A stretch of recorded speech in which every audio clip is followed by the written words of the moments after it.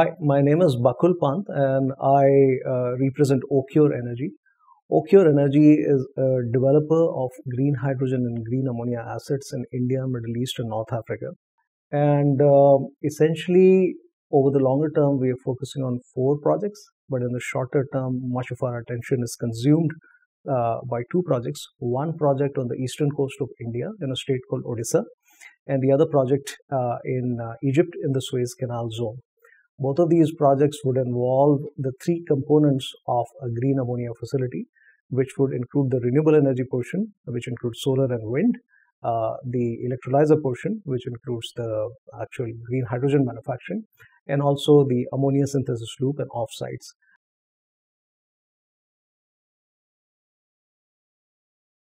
Yeah, so green hydrogen is fundamentally hydrogen which has little to no carbon emissions associated with it. This is as compared to the conventional gray hydrogen, which is one of the largest industrial producers of carbon dioxide anywhere in the world. Now, technologically, this green hydrogen solution, which essentially comes from a technological innovation called the electrolyzer, has been around for the past 150 to 200 years. But commercially, this whole technology was not necessarily viable. What has changed recently is the fact that the renewable energy prices, particularly in locations where the renewable resource endowment, as in solar and wind endowment, is pretty good, including countries like India, in those kind of locations, the prices of renewable electricity have come down very, very fast, which basically has led to a renewed interest in electrolyzers, because now you can produce the green hydrogen, which is the product of the electrolyzer, at a lower green price premium. There is still some ground to be covered, and there are governmental interventions from countries like governments of countries like India, Korea, US, Japan, and what have you, which are aimed towards stemming this residual gap, so that we come closer to the price of gray hydrogen or green ammonia.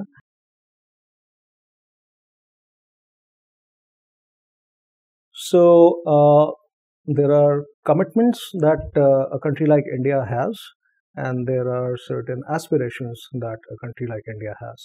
The commitments that a country like India has is essentially pegged onto its commitments as part of the Paris Accord, which are making sure that the nationally determined contributions are duly complied with and perhaps even exceeded. And if they are exceeded, then it opens up the possibility of sharing the extra credits that have been generated to other countries which may or may not be as well endowed in terms of renewable energy resources, and creating some sort of a synergistic mechanism. Beyond this commitment as part of global accords, there are certain aspirations which a developing country like India would have, and essentially does have, which is to use this sector as a lever to drive economic growth. And in addition, because this is fundamentally a new wave of energy transition, there have been waves of energy transition in the past, including moving from wood to coal, coal to oil. Now we're trying to move to oil to hydrogen. So this is the right time to actually make the investments and take the lead in this particular area.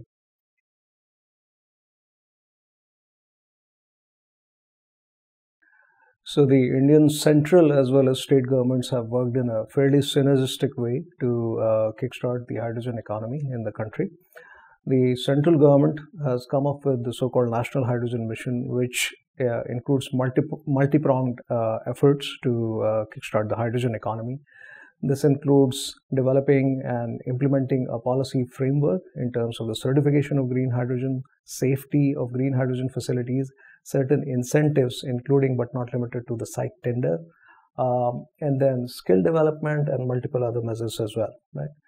One of the very important policy interventions that the central government of India has come up with is ISTS, as an interstate transmission of electricity waiver of charges, which is somewhat unique to India in the sense that the Indian grid is very strong, very robust, and you can place your renewable energy portion of the facility in one part of India, preferably that part of India which is well endowed in terms of solar and wind resources, and take that electricity, the so-called banking and wheeling of electricity, to your consumption location, which would be the location where you would be setting up the green hydrogen and green ammonia facilities. So this transport charge has been made free in the transmission line, and that has profound implications in terms of the profitability of the project, the risk mitigation of the project, which by corollary has implications on comparative debt financing and the viability of the project. So that's a very big,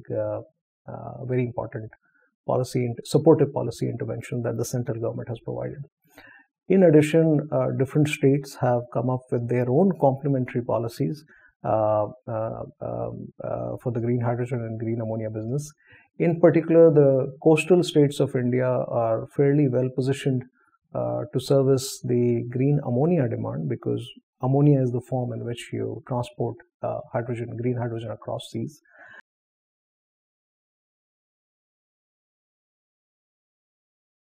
I would say the response, as the notion widely held by the stakeholders in the country and beyond the country as well, has been that the response of the Indian industry has been fairly enthusiastic. There are different industrial sectors which have their own, kind of aspirations within this sector. There are certain large PSUs, the usual names like Indian Oil Energy Sector PSUs, BPCL, HPCL, who are looking at this sector to replace their current consumption of grey hydrogen with green hydrogen, and they're coming up with certain projects in that particular context. Beyond that, there are fertilizer companies which produce ammonia, and these include companies like National Fertilizers, Chambal Fertilizers, and what have you. And they see that as a revenue making opportunity as well. Beyond that, there are steel companies who are sensing an opportunity to actually produce green steel and export it to markets like Europe, where there's a regulation coming in which would mandate the steel either to be green compliant or to be carbon or CBAMs, the so-called CBAM credits, to be bought to comply with that norm. So different companies, different sectors are coming up with their own policies.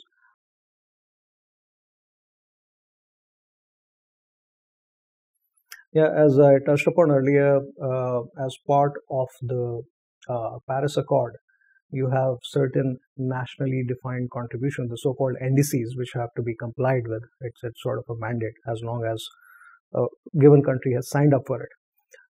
So then when you have exceeded your commitments, then you can trade it with certain countries who need those tradable credits, and that's through ITMOs. And typically that transfer mechanism happens through some sort of a bilateral deal. And amongst all the countries in Asia Pacific region, I would say there are only two countries, which are two large countries which are very well endowed with solar and wind resources, in particular solar resources. That's India and Australia.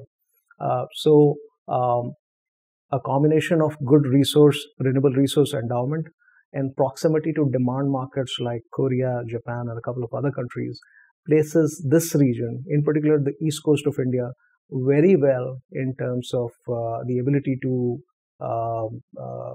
supply these green molecules to locations like Korea.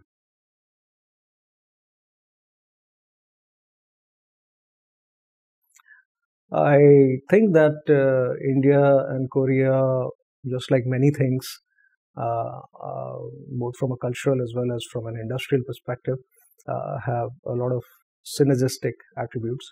In this particular sector, as I touched upon a couple of times earlier, India can be positioned, because India is very well endowed in terms of renewable resources. It can produce electrons very cost competitively, and it can also convert those electrons to green molecules like ammonia very, very cost competitively.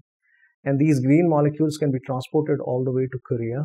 And in Korea, they can be used as the derivative molecule. For example, ammonia molecule in and by itself, it's green and clean ammonia. Or it could be broken down, the so-called cracking of green ammonia into green hydrogen, and used in certain sectors like mobility, transportation, in which Korea, in my view, happens to be a world leader.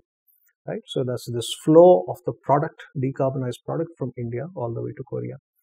In the opposite direction, there could be a flow of technology from Korea to India for building the green hydrogen and green ammonia projects, which would produce that product, which ends up going to Korea. Korea has expertise from an engineering perspective in multiple dimensions in this business. You have electrolyzers, and there are many companies, Korean companies, which are very well established in this field. In the field of hydrogen storage, Korea is as good as it gets anywhere in the world. They have a head start because they've been working with fuel cells and fuel cell electric vehicles for a long while right now, much more so than most of the countries in the world. And then beyond that, integrating all the different machinery together in a well-optimized engineering configuration, that is done by EPC companies. And there are quite a few Korean EPC companies who are amongst the world's best in this particular business, particularly the green hydrogen and green ammonia business.